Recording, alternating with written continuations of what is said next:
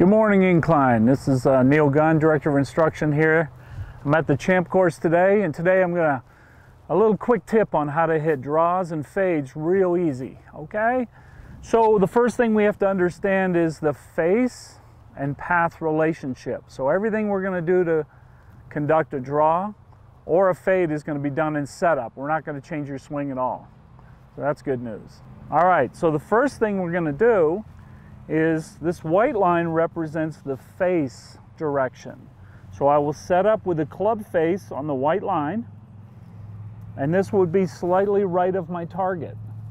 The orange line represents my body's alignment. So that's the swing direction.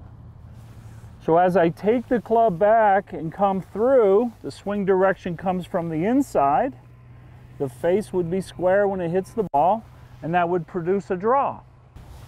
And it would look something like this. Same swing, different setup, draw result. All right, now what I do to hit a fade, ball position still the same, face direction, white line, swing direction, orange line. Aim a little left, and then we get a fade.